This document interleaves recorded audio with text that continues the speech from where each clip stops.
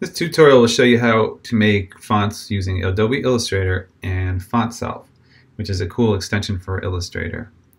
I'm going to make my fonts on a grid and then try to make them feel more natural like calligraphy using a few processes that are built into Illustrator. So I'm starting with an Adobe Illustrator file that's just 32 pixel grid with 32 subdivisions. If you wanted to change that, you would go under Preferences, Guides and Grid, and here you can see my grid line, every, and then subdivisions. So calligraphy, as I'm envisioning it, has a different width of line depending on the direction of the line. So I'm going to take that to the extreme and make my vertical lines thick and my horizontal lines thin. And I'm just going to build a font based on that approach, starting with just a few simple boxes. Might as well get started with the lowercase a, so I'm going to choose the rectangle tool and just diving right in here. I'm going to draw a 4 pixel wide rectangle, and now that's what I'm going to set my vertical size, and now I'll draw a 2 pixel wide rectangle for my horizontals,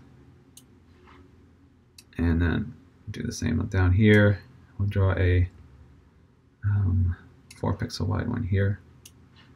Alright, now that could be an O or anything, so how we make it look like an A? I think probably the easiest way would be to make it a 2-story A. So I'm just going to lower, selecting these parts up here, lowering them a bit, and then I'll draw another story or section of the A, like the part that comes across the top. And this one, maybe I won't make it quite so thin as those other horizontals, but let's try that. I'll give it just a 2 pixel. You know, the grid isn't like a rule. You can sort of break it once in a while and make some of your lines a little different depending on your style. So anyway, that's a pretty decent looking lowercase a. And what I'm going to do to this A to make it feel like calligraphy is select it, first dragging a rectangle around it, and then using the Unite Pathfinder. And what this does is it turns all these rectangles to a single letter. And at this point, I don't normally use these corner widgets, but they are handy in cases like this. When I go to my direct selection tool, I can see these little circles appearing at the corners. And these are kind of little shortcuts to create rounded angles. This is great to use in limits, so you don't want to like always click every single one and drag it and then get something like that, which looks weird. Another thing I'm noticing about my shape is that I have a lot of extra points, and when you're making fonts, straight points like these guys here are always a good idea to get rid of. So we're going to go to the pen tool and put my mouse over top of them, and I get a little minus sign, and that means I can delete those points by just clicking on them.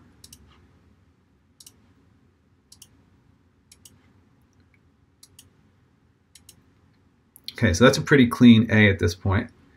Alright, so then I'll go to my direct selection tool, and now instead of clicking on all of my, no, I clicked on the center of the A, I want to just click on certain parts. So let's start with this point here, and we're going to click and drag this little corner widget up and to the left so that I get a curved bowl of the A here. Do the same here. We can also take this one in here and pull it in.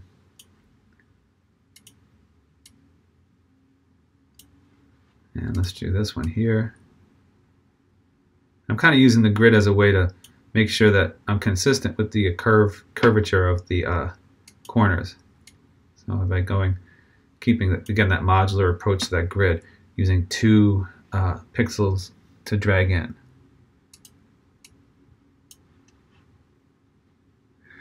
Okay, and I'm pretty happy with this. So the last thing I'm going to do is give it a tilt. The free transform tool is good for this, and we may want to tilt it. Whoops, that wasn't good. Let's first deselect, and now I'll click the shape again, and now we'll go back to the free transform tool. I'm just going to just shift it or skew it about 3 pixels there, and that's pretty much it. I mean, we would take the same approach for the rest of the letters. So I'll do a couple more and then we'll get to the font self part.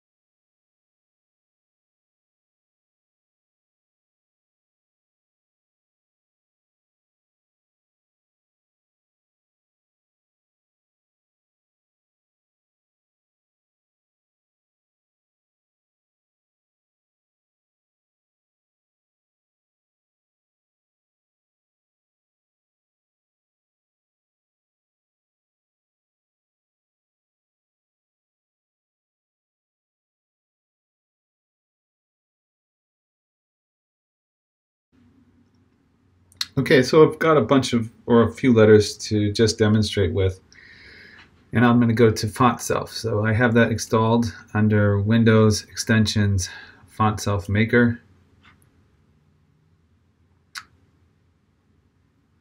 And I guess I have an update, but I won't do that just yet. We're going to create a new font, and we'll hit New Font.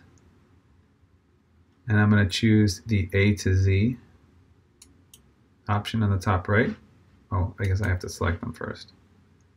All right, we'll just select them.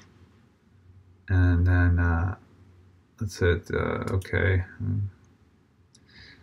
Okay, I guess let's do this over again. Here I got my 3 letters. I'm going to go to A to Z. And it wants me to have 26, so I forgot that it wouldn't work unless I had 26 letters, which is fine. I mean, normally I would just draw the rest of the letters and be done. But you can always do these individually by just dragging them individually, anything, and then labeling it with the letter that it is, A and B.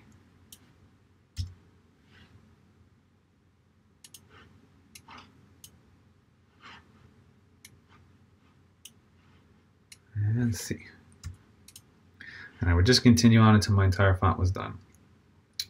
It's pretty simple to export the font after that. I'm not going to get into that, but if you look up here at this export, you'll see that the option to generate an open type font appears, and you'll be off and running. Thanks for watching.